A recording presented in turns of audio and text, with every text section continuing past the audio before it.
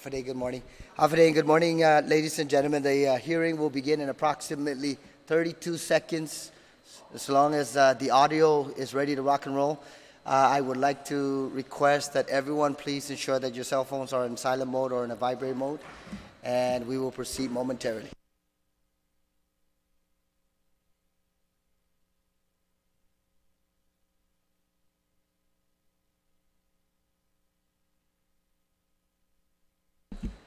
Good morning and Hafa Day, ladies and gentlemen.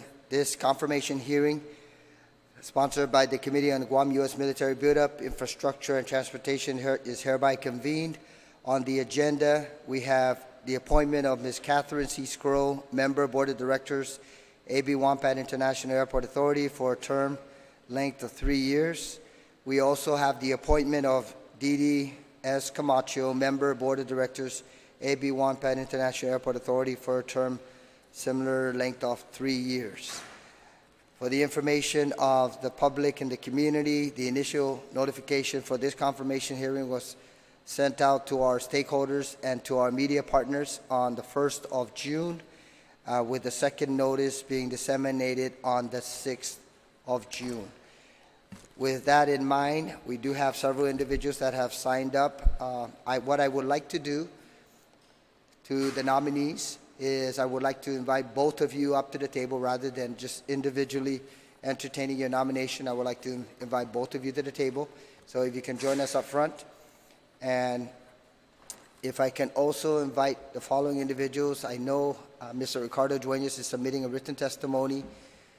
Chuck Ada, Mr. Ada, if you would like to join us up front. Mr. Bautista, are you going to provide testimony? Okay, so you signed in.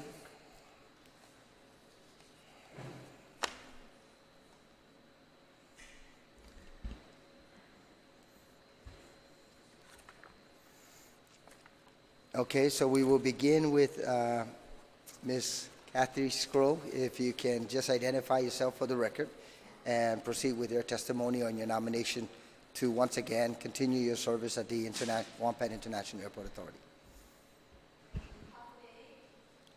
And good morning, Chairman Aguon and members of the Guam Transportation Committee. Thank you for this opportunity to come before your committee and the legislature to express my continued commitment to serve as a member of the Board of Directors of the A.B. Wampat International Airport Authority of Guam.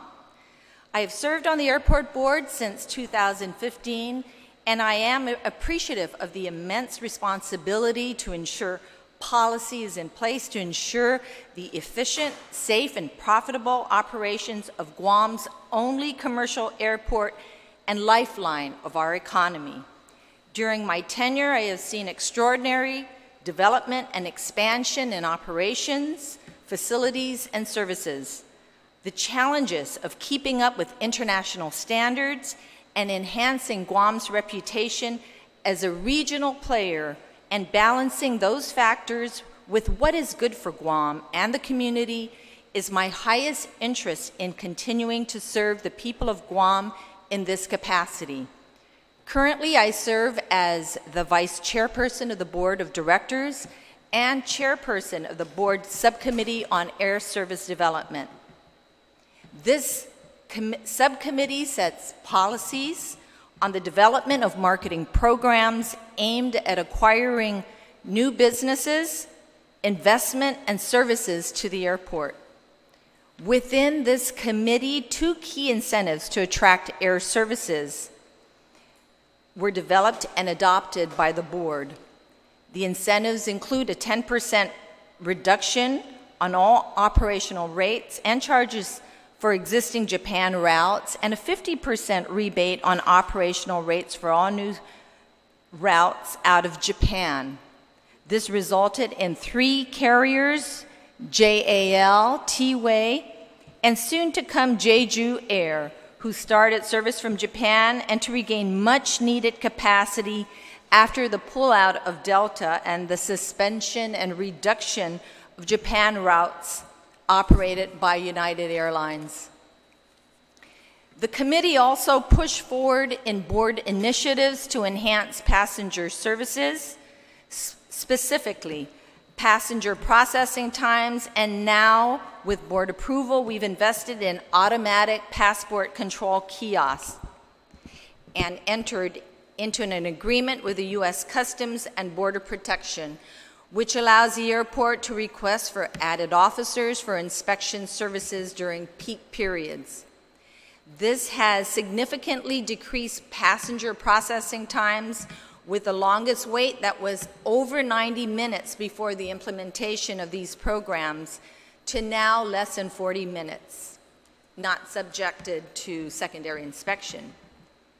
In a study commissioned during my tenure, the airport's contribution to the economy was measured to be at $2.3 billion annually.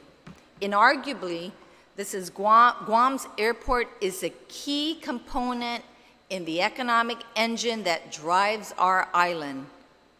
Mr. Speaker, I would be honored, Mr. Chairman, I would be honored and privileged to continue the momentum which my fellow directors and I have committed to as policymakers for this key agency and resource of the island of Guam. I am very proud of the hard work and commitment from the staff and management of the Guam International Airport Authority, which has been publicly recognized. Guam's Office of the Public Auditor has commended GIAA on a clean audit for 3 consecutive years. For 2 consecutive years, the FAA has awarded the Guam International Airport Authority a 100% perfect score for their inspection of federal operations compliance, and is the only airport in the Pacific region to hit this mark. Our airport management holds board positions in prestigious international organizations, including the Airports Council International and PATA. We've established sister relationships with Sendai Airport in Miyagi Prefecture, Japan, and Clark Airport in the Philippines. And we are establishing relations with Korea Airports Corporation that oversees 4 airports in Korea, Shenzhen Airport, and Pearl River Delta area in China. We will use our sister airport relations to forge joint airport marketing to airlines to connect us with direct flights, and are employing targeted air service efforts to add new service or increase frequency to Guam. On a personal level, I've attended 2 Routes Asia conferences and connected with more than 20 airline carriers to share our Guam story. GIAA was awarded the Routes Asia Marketing Award in 2017 for Outstanding Air Service Development Program as a result of acquiring 2 new carriers in 2016. In closing, I wholeheartedly support the Hulu vision of the Guam International Airport. The only direction is up. I again offer my humble service to the Airport Authority and the people of Guam, and look forward to any dialogue regarding my reappointment to the board. Sizu Ismaasi, and thank you for your time and attention. Thank you very much, Ms. Groh, for your testimony this morning. Ms. Camacho. Half a day, Chairman, Aguon, and members of the Transportation Committee.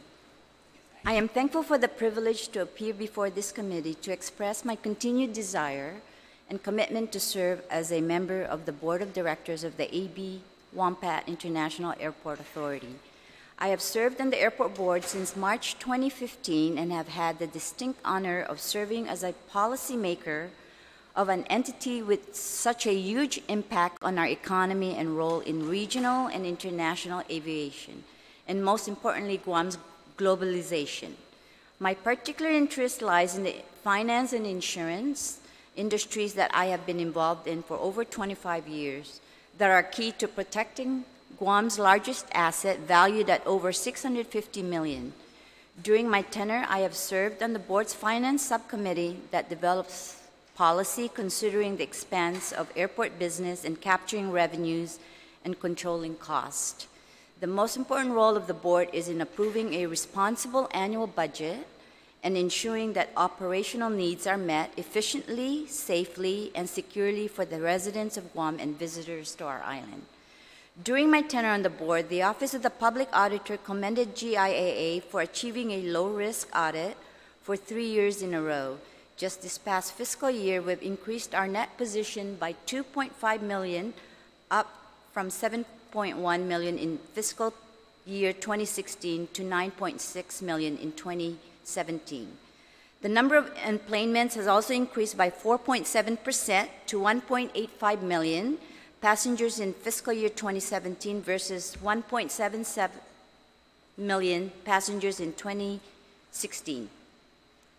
It is important to have oversight of the liabilities and risks that are present in managing the traffic that comes and goes daily in Guam's only commercial airport. With such an immense operation that includes people, equipment, and infrastructure, I believe my background in risk assessment provides value to the board. I would like to take this opportunity and thank this Transportation Committee for their time and ask for your favorable support of my reappointment to the AB Wampat International Airport Authority Board. It is a distinct honor and privilege to serve the people, and I am committed to further serve in this capacity. Sincerely, Didi Camacho. Mrs. Camacho. And before I proceed with the testimony of others in the panel, I'd like to thank the Vice Speaker. Thank you very much, Vice Speaker Talai, for joining us this morning. Chairman Duenas. Thank you very much. Good morning and half a day, Senator Aguon, Vice Speaker Terlahi. I'm here today, this morning, to provide a written testimony, and also I have some oral testimony. I'll keep it short because I know you are all very busy these days. But I come in support of the renomination or the reconfirmation of Ms. Kathy Scrow and Ms. Didi Camacho to serve as members of the board for the Guam International Airport. Personally, I have known both these women for many years, although in my past experience, I've never had the opportunity to work with them on a professional level. However, over the last 2 years, I have had the honor and pleasure of working with them on the board. And from a personal perspective, I'd like to say that I've been very impressed with their performance as board members for the airport. They are both very engaged in all the business of the airport and all the matters that come before the board. They do not pretend to know everything about the airport, but they have always strived to learn more and to ask questions, important and pertinent questions, on all the matters that come before the board, which is something that I think is admirable and incumbent for all board members. They're cognizant of the issues that are facing the airport today, and many of the issues are very critical and crucial for the movement of the airport moving forward to the future. We have a lot of projects that have been undertaken over the last few years, not to say the least, which is the construction of the third floor corridor, which is probably the second largest construction project that the airport has undertaken since its inception.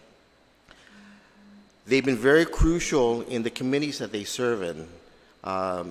Ms. Scrow serves on our marketing committee and has been instrumental in attending a number of meetings, both on and off island, to meet with potential airlines, to put a face to the airport's image, and she's done a very good job in that sense. I have served with Didi also on our finance committee within the airport, and she brings a depth of knowledge and experience which has been very helpful and important to the work as we move forward, navigating the financial landscape for the airport's different projects. So needless to say that they're both very important members of our board. They've brought a lot of experience and expertise and skill sets that are crucial to the board members, and I wholly support their confirmation. Thank you very much. Thank you very much, Mr. Duenas. Mr. Ada. Thank you, Mr. Chair. Good morning, and good morning, Vice Speaker. I have written testimony as well that outlines the capabilities and accolades and achievements that both Vice Chairman Seguro and Director Camacho has brought to the board. But like the Chairman, I feel the need to go off script Again, you have my written testimony because it does not speak to what I feel is extremely important, and I kind of wanted to express that to you personally this morning. And that is, like the chairman has mentioned, the past 3 years, we have been blessed with their leadership and the skill sets and capabilities they bring to the table to serve and to govern, the board. And in my time, I'm extremely blessed to have them as far as guidance, support, and the leadership. And it's amazing to see, and it speaks for itself. Some of the achievements that was mentioned earlier, the success that we have, the synergy that's there with the board, with management, and more importantly, the employees. We couldn't get to where we're at without the employees. They're the ones that make us. And again, it's amazing to see the love that the employees have for the leadership and vice versa, the leadership with the employees. There's never an engagement that we have at the airport with the board that they're inquiring about the employees. And that wasn't the case when I first got to the airport. But now I see with the transformation and the current board that we have, it's been nothing but fabulous. And I'm in here in full support. And I humbly request, the support for the reconfirmation of both Vice Chairman Seguro and Director Camacho. Thank you. Thank you very much, Mr. Ada, and thank you for your testimony, folks. First of all, just a couple of highlights, and I thank you for further highlighting some of the accomplishments over the course of the last few years, because it's a total team effort. And I think Mr. Ada highlighted or mentioned something that is very critical in this entire process of appointing board members and commission members, and that is the direct participation and support for activities at their assigned responsibility. And I think in this case, I've attended just a few that I've been invited to, events at the airport, and I've seen both of you at those events, and that's really reflective, actually, all three of you, Mr. Chairman, but your nomination is not up. But it really is reflective of the support that the board members provide to not only setting policies from that perspective, but most importantly, integrating yourself and understanding what your team members are going through. And when I see team members, the entire airport personnel. So I just want to commend and thank you very much for that. I know that there's a couple of highlights that I think deserves some additional mention, because it was a team effort on the part of the entire airport, and that is GIA on a clean audit for 3 consecutive years. That's certainly a wonderful accomplishment. And then 2 consecutive years from the Federal Aviation Authority awarding GIA with a 100% perfect score for their inspection of federal operations compliance. And we don't need to highlight it's the only airport in the region that has accomplished that, but 100% rating is already a tremendous accomplishment on your part. So kudos to the board members, kudos to your admin, kudos to the entire team at the Airport Authority for what you have done. The 3rd floor renovation, I mean, we're not going into an oversight, but I think that's certainly a project that took a little while to get off the ground in terms of actually starting the construction after you were able to acquire the financing. But it's good to see that, in fact, that's proceeding, and hopefully someday within, or if not by the end of the year, I don't know what your timeline is now, whether it's been modified or what, but hopefully by the end of the year that we'll be able to see that completed, and then the inconvenience posed to some of our passengers and some of our vendors would be relieved. Other than that, it really, to me, when I look at appointments, I like to see where the level of support is provided to the entire team and the entire operation. And I already highlighted that a little earlier in terms of the support that you continue to provide the airport team. So from that perspective, I thank you very much for accepting the reappointment and wanting to continue to serve our island and our community, and I look forward to your service. Okay. Madam Vice Speaker. Thank you. Good morning to all of you, and thank you, Ms.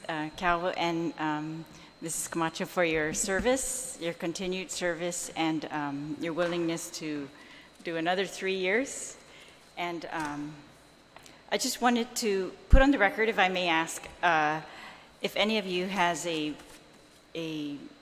business of your own or your family that does business with the airport. that might pose a conflict? Mrs. Camacho? The family business? Yes. None that I know. Miss, Well, oh, please turn on the microphone. I am not directly involved, but Calvo's Insurance has put out a bid with the airport. In those instances, I have recused myself. I am not a member of the board or an officer of Calvo's Insurance, but All right, well, thank you. I Yeah. have recused myself in those instances. Okay, good. I just want to put that on the record. I think the public should know those things. And I want to commend you, yes, for your focus on the processing of passengers, the convenience to all the people of Guam while they process through the airport. And I'm looking forward to that construction and how it's going to help us, I think, right? It's supposed to make it more efficient for TSA and everyone to get people through faster, and so I thank you for that. I think in prior hearings we had discussed with the chairman, Mr. Duenas, about there's just a few things that I'm hoping that the board will continue to look at, and these are, of course, there were procurement issues brought up in the recent court case, and I hope that the airport, reviews procurement policy, although it's taken a position on one side of this case. I hope that it just continues to review policy, and I know that some of these decisions happen before your term, but review the procurement policy so that we can assure the people of Guam that there is fair competition always, right? That's the goal of our procurement laws.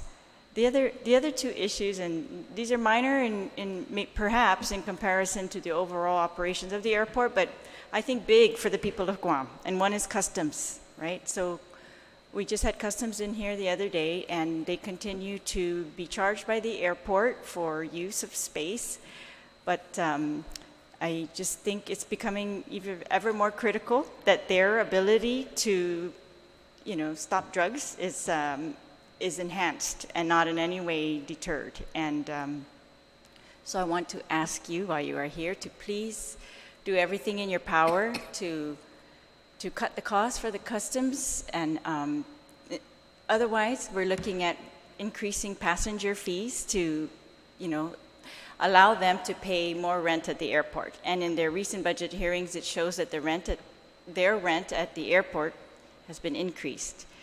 And they were not able to explain why. And so I just want to ask you if your board could please reconsider that and consider, in fact, finding a way to cut costs altogether for customs, because it seems I know your explanation is the bond requires that all the facilities be. I think it's undeniable that this is an enhancement for the airport and necessary. And I don't think the people of Guam would agree to operating an airport if not for customs being there and being able to take care of us in terms of, particularly at this time, drugs being imported into Guam. So I'm just going to ask you to please look at that again, and also the parking. And we brought this up, and all of these assets at the airport began as they were Government of Guam assets, dedicated to the airport and expanding our tourism industry and of course our business capabilities here on Guam, development. But yes, I just want you to look again at ways to cut costs for the people, the regular people of Guam who use the airport, who want to see their family off, who want to greet their families when they come in, and see if there's a way to, cut the cost, maybe cut it out for the 1 hour, and anything over an hour. But if you could please just look at that again. I know I've asked the chairman, and if I could ask both of you to please just take a look at that. I think those are, and of course what you're already working on, the TSA processing times, all of those efficiencies of getting through the airport, we appreciate those. But if you could also look at those other two things, I think we really do need to come to an agreement regarding customs that's going to benefit all of us. And I hope the airport can look at it like that. And so I'm just going to ask you to push that if you can. I also want to find out, so the terms are staggered and they're 3-year terms. So it looks like, are there any other vacancies, Mr. Duenas, on this board? No, right. Currently, we're at full capacity on the board. All right. Will there be any expirations in 2019? No, I don't believe so. I think currently the composition of the board, a majority of our board members have gone through their their reappointments and reconfirmations over the past year. So I don't believe that there will be any board members coming up for renewal in 2019. All right. So you have a very experienced board. And Yeah. okay. Well, and I want to thank you again for all your work and congratulate you on the accomplishments of the airport. Of course, everyone knows the airport is vital to what we do here on Guam and vital to our economy, vital to our lives. So thank you for that. But yes, if you could please just take a look at these items that I've mentioned, because I think I'm just asking you to do everything that you can as board members. It's something that we may not be able as senators to get involved in, but as board members, I think you have absolute capacity to do that, to address those issues and to make them work better for the people of Guam. Thank you very much. Thank you very much, Madam Vice Speaker. I guess one final question that I have, or two particular points. When I'm sure a number of you have traveled regularly to other destinations, other tourist destinations, and when you enter their airport facilities, the first flavor you get is the local culture. You recognize exactly where you're at. And the airport over the course of the last 15 years has transitioned to some extent where there's that presentation, but I think we still, personally, I think we still need to put an additional emphasis from that perspective of ensuring that when people come to Guam, that's the first thing that's overwhelming in terms of either physical presentation, the facilities, the artwork. Like I said, there's been some good improvements, but other things that could highlight and remind people that they're here in this island paradise called Guam. So that's one aspect. The other component is I know that there was extensive effort provided with trying to increase the number of visitors or capacity from Japan because of our declining numbers. Are you seeing any, and the seat capacities you just highlighted, Ms. Grohl, that there's a couple of areas here that certainly has resulted in some airlines considering either increasing their seat capacities to Guam or actually making Guam part of their destination? Well, first of all, I'm sorry. Yes, go ahead. I totally concur with you about enhancing our island culture and being able to have brand identity when it comes to being, this is Guam as soon as you enter. And I assure you, I share the same passion, and the marketing department at the airport is working with the renovation. There are plans on the way, and I will definitely ensure that we share that message. With regard to capacity, the incentives have definitely provided a good return on our investment. We continue to meet with various airlines in marketing and selling the airport to other carriers, and I believe we have 2 or 3 that have signed on, and there's Skymark is working. We're in negotiations with them currently. Do you want to speak to that, Chuck? Well, like the Vice Chair mentioned earlier, with regards to the cultural emphasis, the third floor project is like she mentioned, going to take us underway with the 1% for the arts that's required. Right. So with that huge, construction piece, we're going to see a significant infusion of funding specifically for marketing our culture. So we're very excited about that. With regards to the additional airlines, there is discussions with several airlines. As a matter of fact, we'll be meeting with one in the end of July. And we've been actually courting these particular airlines for the past 2 years. They're seeing the light of day, like mentioned by the Vice Chairman, with the incentives that we have provided. They have become extremely attractive. So we're hoping to secure those 2 airlines with an addition to Philippine Airlines, who we just had discussions with the last week. They're looking to increase 3 additional flights, and we're hoping that on one of those segments, it's a Manila, Japan, Guam route. So again, hopefully that would come to fruition, so we can see an additional increase with regards to the dip in the Japanese market that we've seen. So yes, we're slowly building back towards that base, and I think in huge part is because of the incentives that the board has created and has provided us as a tool to attract these airlines and attract one and increase, the existing. Thank you very much, Mr. Ada. Thank you again, Ms. Crow and Ms. Camacho. Thank you very much for accepting the nomination. We wish you the best on your continual service to our island and to our people, and in this case, to Team Airport. The committee will continue to accept any written testimony on the nomination of Ms. Crow and Ms. Camacho until Friday, the 15th of June, and then we will close out the committee report and present it to the legislative body. So thank you very much again, folks. Have a good day.